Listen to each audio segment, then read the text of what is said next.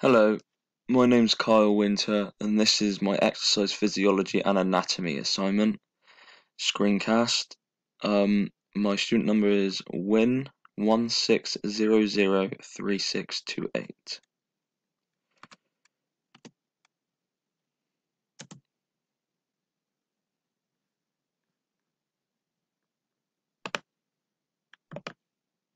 So we'll begin with my movement analysis of football player Steven Gerrard. As you can see down here, there is the reference for this photo I got of him in the preparation movement of striking a football. So we'll get started with the main joints involved are the hip and the knee, and the type of joints which this involves is the knee is the extent hinge joint, and the hip is the ball and socket joint. And also here you can see the knee are clearly involved with the movement, and so are the hips.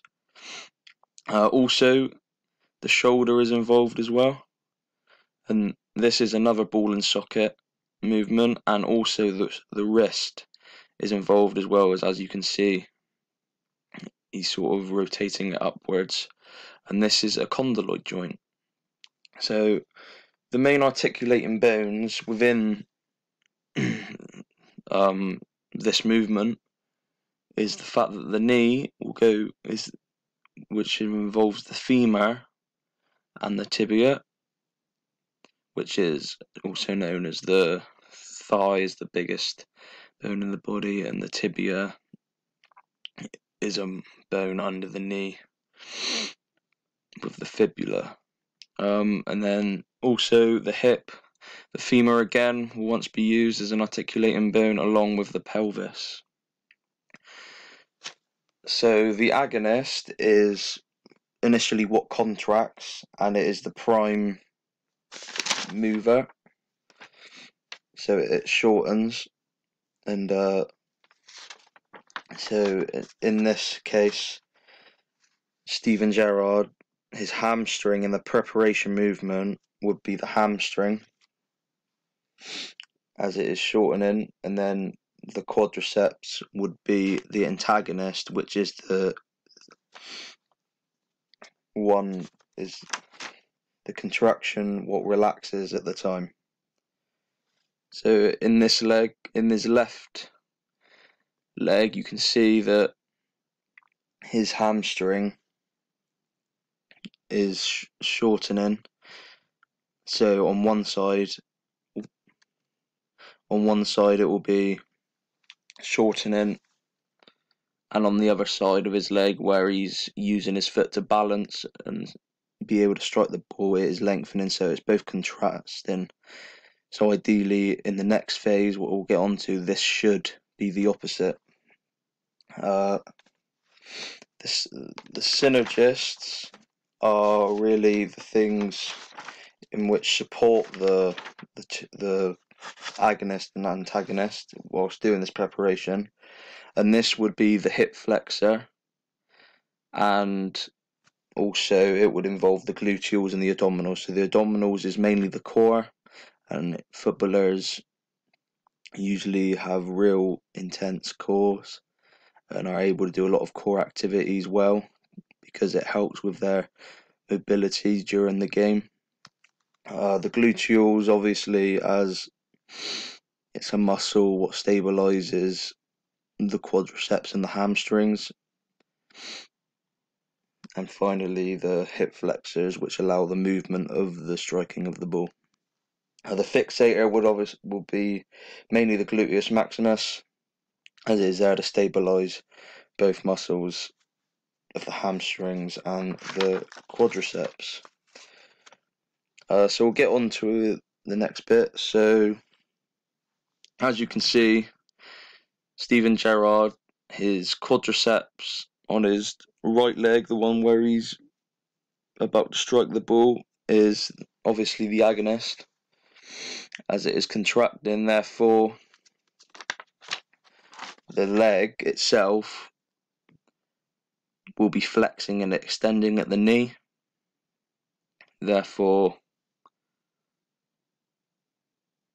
it will show that his lower part, his right leg, is flexing, whilst his left leg at the knee is extending, so his hamstrings will be the agonist as it is lengthening and contracting. Also, as you can see, his foot here on his right foot, it is everting, or other known as eversion. This is where athletes can sometimes pick up sprained ankles, as his foot is in an unnatural place. And also, as you can see, his humerus is abducting from his center of the body. His wrist is plantar flexing. So this means that it's facing the ground. Also, the wrist, his palms are pronating. This is where the palms are facing down. And also, the humerus is also extending, so it's relaxing instead of flexing. Furthermore, the deltoids will abduct as well, so it will go away from the body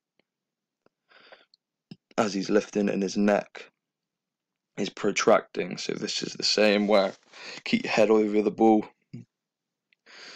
to let the ball not go soaring high in the air. Furthermore, when we get onto the planes of movement, so as you can see, his legs are obviously flexing and extending, so therefore this would happen on the sagittal plane as it's parallel. The arm, the humerus is abducting, so this would happen on the frontal plane as this is parallel to that as well. Furthermore, the palms of the forearm is facing down both sides, and this would happen on the transverse plane because his wrist is sort of rotating to put the palms in this pronated form.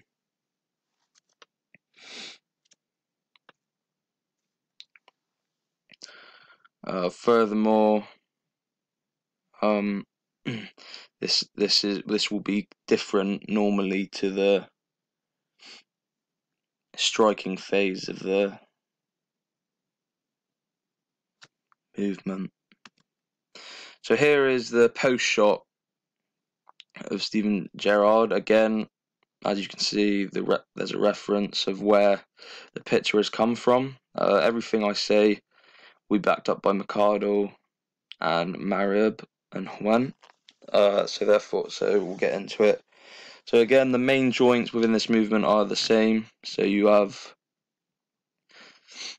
the hip and the knee, which is obviously ball and socket and the hinge. The shoulder this time isn't abducting, but it's laterally abducting. So this means that his arm isn't going outwards, but it's going upwards centrally. So this would occur on the sagittal plane this time instead of the frontal plane.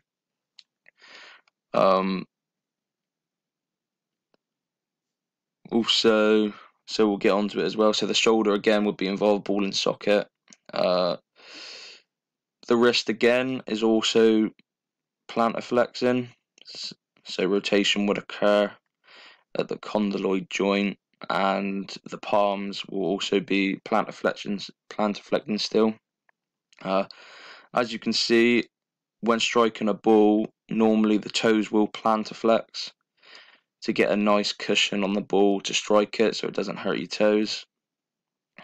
This time, as you can see, his hip flexors are sort of rotating to the right a bit, so therefore the hip joint will be moving, and this will support the quadriceps and the hamstrings, whereas this time when striking the ball, the quadriceps are the agonist because of the extension, and the hamstrings are the antagonist. Therefore, it allows that power to be put beyond the shot as the quadriceps are contracting. As you can see, his neck is still protracting downwards. Also, when his hips rotate, this will occur on the transverse plane, where his pelvis more than his hip. But his hip flexion, as he's bending forward a little bit, this also occurs, and this will occur on the sagittal plane. The movement of kicking the ball will still happen on the sagittal plane because it's parallel. However, as you can see, his legs are hyperextending, his planted foot. This means that hyperextension will usually happen on the frontal plane, which is because it's bending out to the side a bit and parallel to that sort of movement. So again, the fixators would be the gluteal still, because it's helping the body stay stable through the shot. And furthermore, the abdominals, the hip flexors, and the gluteals would be the synergists aiding the shot, helping them strike the ball as efficiently as they can. And next time we'll get on with the cardiovascular.